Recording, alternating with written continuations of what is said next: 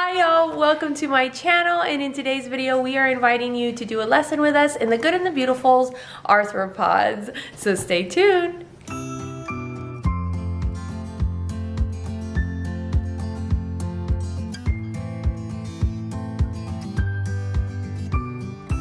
Okay, so if you are new, welcome to my channel, Pursuing Peace. My name is Dina and I am a homeschooling mama of 5 kiddos, 7 and under. And on this channel, I share my passions for Christ, for homeschooling, and for encouraging mamas in this crazy but beautiful season of motherhood. So if you'd like to join me on this journey, then click the subscribe button down below. And don't forget to click the little bell icon so that way you know whenever new videos pop up. You can also follow me over on Instagram at Dina_Pursuing Peace. Okay, you guys, so we are going to just do a lesson today from the Arthropods Science Unit study from the Good and the Beautiful. And I'd like to thank the Good and the Beautiful for sponsoring this video. I love partnering with them. And this is also a collaboration with Yasmin over at Mommy on the Move. She is gathering as many mamas together as she can to try to show you guys a lesson from almost all of the science units that the Good and the Beautiful have available right now. We did this recently with the Good and the Beautiful Language Arts, where there's a playlist where you can go and see almost every level of the Good and the Beautiful. So if you're interested in seeing a lesson in any of the other science units, then check out the playlist down below. I will also have Yasmin's channel down below in the description box too, so check her out. Alright, you guys, well, I am going to turn the camera around and we are going to start our lesson for today. So the first thing that I do before each lesson is I prep for whatever supplies we need, and in this case we get to have a little snack for our lesson. It's a little kind of experiment and project. And what I have been doing recently with all of our unit studies is that I will go to our local library and pick a book that goes along with whatever we are studying, and we have read aloud time, or we call it cuddle up time, because we all cuddle up on the couch before we actually start the unit study and just read a book. I just found that the kids learn so much from just reading these books, and so I wanted to saturate our school this year with good picture books.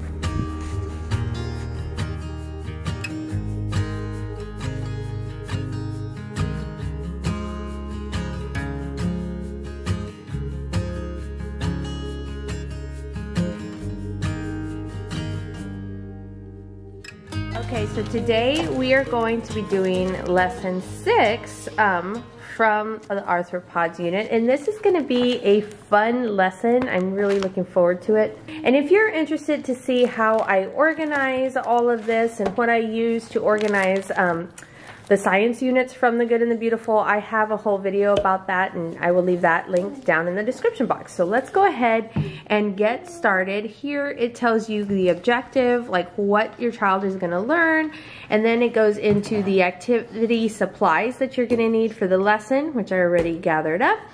And then it says pretty clearly, sorry about the glare of the lights, it's rainy here, so we're going to have to use the lights today. But here it says to read to the child. So, do you remember some of the reasons why insects are important? I know pollination. Oh, yes, pollination. Do you remember? Yes? Taking flowers? Flowers, so like pollinating, yeah.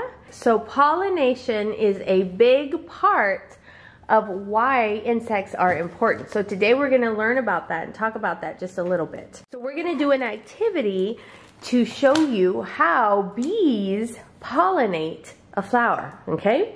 And for this activity we have Cheetos. Cheetos. Yummy Cheetos. And can anybody see what's on the bottom of this? Chocolate.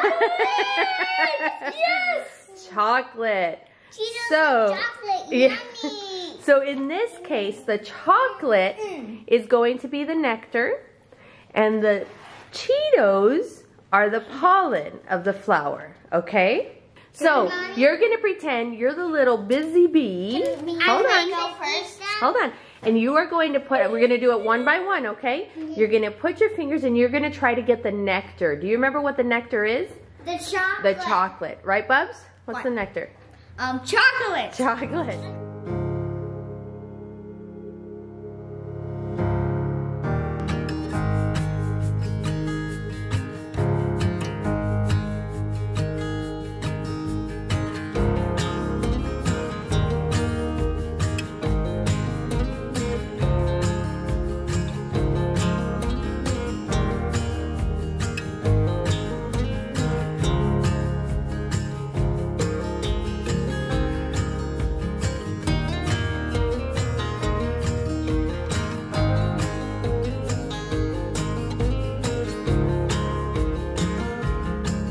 Ooh, nice pollen. Now, did you mean to get the pollen on your fingers? No. No, it just happens, right? Go ahead, Bub.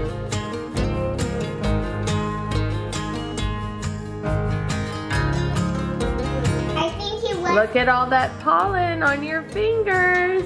Can I maybe try that one more?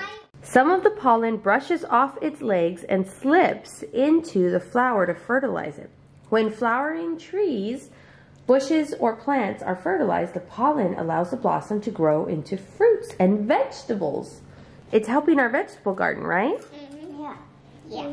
Okay, so I did that wrong, but it's okay. We still kind of learned, right? So you're gonna pretend you're a bee and just kind of get into the nectar. This is how it's actually supposed to be done. So get your nectar. I know we ate all the nectar already, but it's okay. Now take your honeybee and go and try to get nectar from another flower. And so what do you leave behind? Some pollen. Yeah, you leave behind some of the little pollen Can I get one from more? this flower. And that's how that works. That's how the pollination one works. Okay, so what we know about insects is that they are important to animal life and to plants, right? They're super important. And they help everything keep going, right? Even ants, that's right, even ants. Is it even spiders? Yep, even spiders. So we learned that bees use... Giant tarantulas? Even giant tarantulas. And we learned that bees use pollen for food and also for pollinating flowers. Bees pollinate 80% of flowers. So like 80 out of 100 flowers they pollinate. So it says, give each child a seed. I don't have sesame seeds, but I do have these seeds. So everyone grab a seed. Just one seed. All right, so a bee's brain is only about the size of a seed. Yeah. And it's actually the size of a sesame seed, which a sesame seed is a little bit smaller than that. Isn't that crazy? Mom, yes. then we can't see it. Yeah, it'd be really hard to see, huh? So it truly shows the might and majesty of God to see that He created such a sophisticated system in something so tiny. Isn't that so tiny? Sticky. Mom, this is really how small a bee's brain is? Yeah, it's actually even smaller than that. A bee's tiny brain makes very complicated navigational calculations and has a fantastic memory. So some types of bees make honey. These bees suck up nectar from flowers. They turn the nectar into honey in their bellies. Huh, that's interesting. Bears are well known for liking honey, but other creatures enjoy honey too. Can y'all think of any other creatures that enjoy honey? Raccoons? Yeah, raccoons. I don't know. Maybe squirrels do? People! People enjoy honey, that's right. Oh, yeah. I don't know about squirrels, but skunks, opossums, birds, bats. Bats? Yep. So the average honeybee produces about this much honey in its lifetime. Wait, whoa! What? This much honey. Is that honey? Look at the honey, baby. Wait, is that honey? Wow. Is that real honey? It is. Look how, do you think that's a little bit of honey or a lot of honey? A little bit. It's a little. So can you imagine how many bees it would take to make enough honey to fill a whole jar? Wow. That would be a lot of bees, right? Okay, so we have 2 new vocabulary words, and these are easy to spell. One of them is the word hive. A home for a colony of bees or wasps. Yes, that's a clean piece of paper. So spell the word hive. H-I-V-E. H-I-V? Mm-hmm. H-I-V-E. H-I-V-E. H-I-V-E. H-I-V-E. Yeah. And what is a hive? It's a home for a colony of bees or wasps. It's a home, right? It's their home. Now the next one that I want you to draw, or write, sorry, is the word cell. C-E-L-L. C-E-L-L. C-E-L-L. Now a cell is hexagonal beeswax chamber used for raising eggs and larvae and also for storing honey. You see all the hexagons? See, that's a cell. Each one of those are cells. Those dots kind of. Each little, look, that's a hive. That's all the little cells in the hive. Oh my. What's woozy, Mom? That's cool, huh? All right, so let's go hang these up on our vocabulary wall.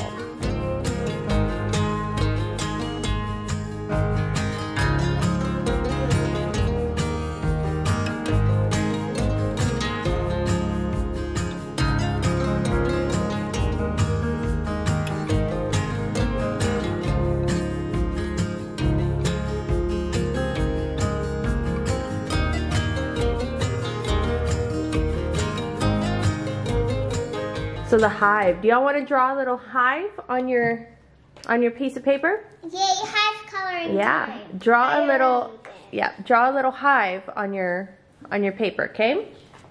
So the hive is where the colony or group of bees or wasps live. There are 3 types of bees in a colony. The queen bee, the worker bees, and the drones. There is only one queen bee in a colony. She is bigger than all the other bees, and it is her job to lay the eggs. That's why she's bigger, because there's a lot of eggs inside her. She is the leader of the colony and uses smells to communicate with the other bees. Let's look here at this picture. Can you see the queen bee in this picture, in the middle? Yeah, I can see her. How can you tell it's the queen bee? Her abdomen, it's not very, it's not very... It looks like she's like longer than all the other bees. Yeah, so she's bigger? And her legs are also fatter. Oh, yeah. So she's and a bit fuzzier. A bit fuzzier, yeah. And then her abdomen, it's not really the same colors. It's not like black and yellow. It's just more yellow brownish. Oh, okay, nice. The legs look bigger, and the wings are right here, but the other ones are like here. Oh, that's interesting. Now look at the picture down below here. Do you see how the drone has like really big eyes? Yeah, they're so big they look like they're touching each other. Yeah. Look. Oh, Adeline, do you see the big eyes? This is a drone. So a drone has big what? Eyes. Eyes, that's right. Okay, so we are going to learn about the different types of bees, and I actually printed this out from online, and she can just color it and she can do whatever she wants to do. And then I created this on Canva, and we're going to learn about the different types of bees and what their distinctions are. In the book, it actually says for them to write this stuff in their science journal, but since my kids are smaller, I thought that maybe creating something like this would be a little bit more helpful for them to actually see the bee and then have a place to write it. So you're going to take your pencils, and which one, can you point to which one you think the queen bee is? Bubs, which one do you think the queen bee is? I think you're right.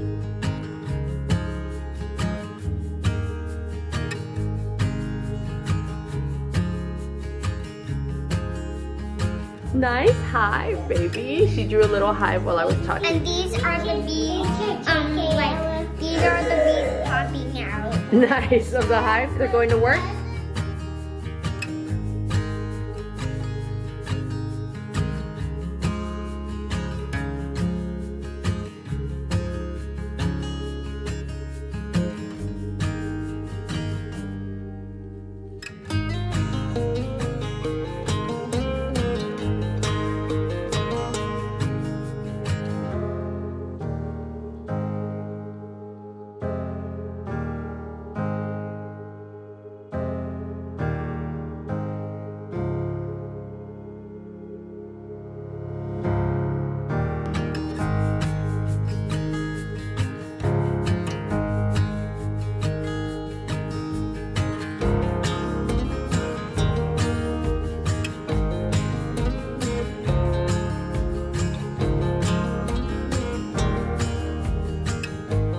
Okay, so do y'all remember what a cell is? Yes. What is a cell? I understand how you feel.